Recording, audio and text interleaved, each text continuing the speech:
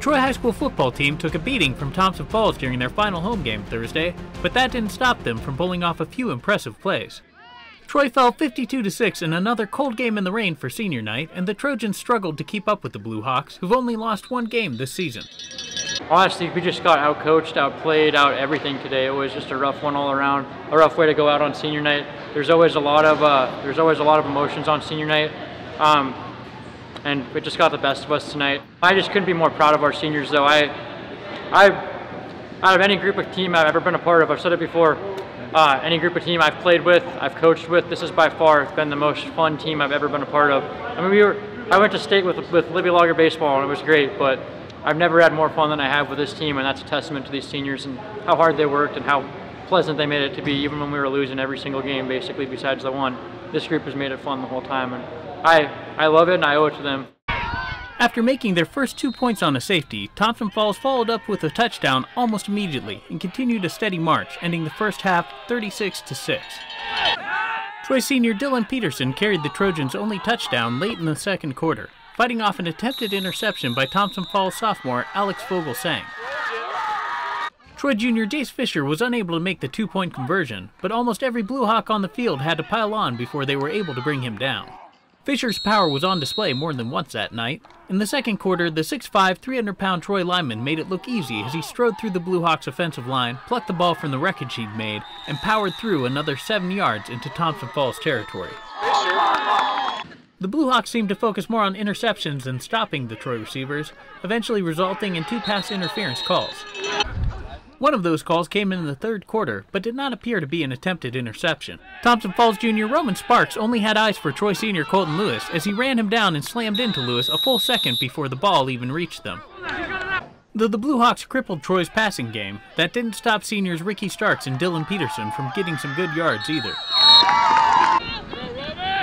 And though facing a team whose season win-loss record is a complete reverse of Troy's, the Trojan defense returned from halftime ready to fight on. We came out second half, we were playing solid on defense. We were playing like we should have been playing the whole game. I think, the emotions of senior night got a couple of our guys and got us off. Regardless of bumps, Haggerty said this season is just the start of rebuilding the Trojan football program. This year is the base of our program. This is where we're building from. Every team after this year's team owes a great debt to this team this year. When you look at the Libby Loggers, like a couple of years ago, they hadn't won a game. They didn't win a game all year. They lost to Troy. Next year they won 1 or 2 games and then they kept moving up. And that's how programs are built. And that team, this Libby Loggers team now, probably owes a lot to that team. Gutting through, working hard. Just like hopefully in a few years, Troy's going to be good, and we're going to owe it to it all started here. So I don't know. I could talk all night about how much I love these seniors. Go! Get fired up! But building for the future will take work at more levels than just high school. We need more football in Troy. We average like 9 kids coming out in junior high, and we can't have that. We need more kids to play. I think we'll get there. I think we'll get there. I think every town goes through kind of a tough spot where there's just not a lot of people coming out, and I think we're on the edge of that. I think we have a couple of really good classes coming up.